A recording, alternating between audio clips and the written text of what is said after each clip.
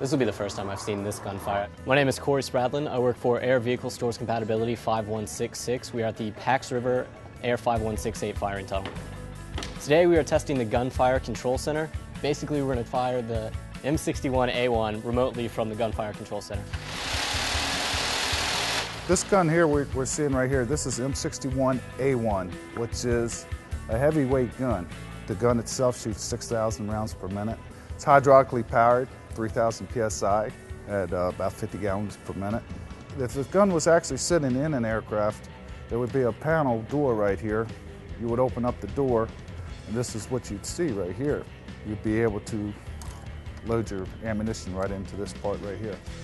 It's a 6-barrel gun. It's 6,000 rounds per minute, is 100 rounds per second. It's a very fast gun, very dependable gun. It's been around forever.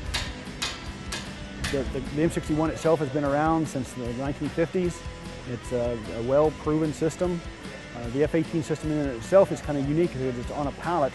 You can take the entire gun system out of the aircraft, which makes removal installation extremely easy. It makes access to the gun system very, very easy. And when you consider the number of rounds that we fire through this in a given period of time, it's a very robust system. All we are looking for today is for the gun to actually fire. Right here we have the digital Astromed strip chart.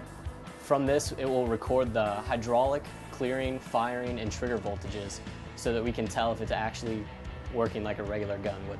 To initiate the firing sequence, we will insert the gun key and turn it counterclockwise. We will then flip the master arm switch up.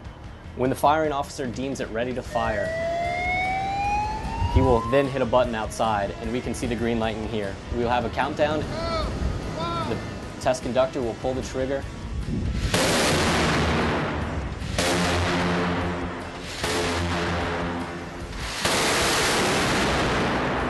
So by use of this system that we're testing today, we can save money by not actually having to have an aircraft out here, which is several $1,000s per hour. The personnel to bring it out here.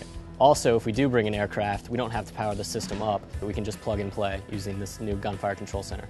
It's going to benefit the fleet by easier testing of the gun systems, and hopefully soon we're going to be able to test multiple gun systems. We can help to mitigate the problems. We can help to come up with solutions to change a system to give them better performance and a little bit better product.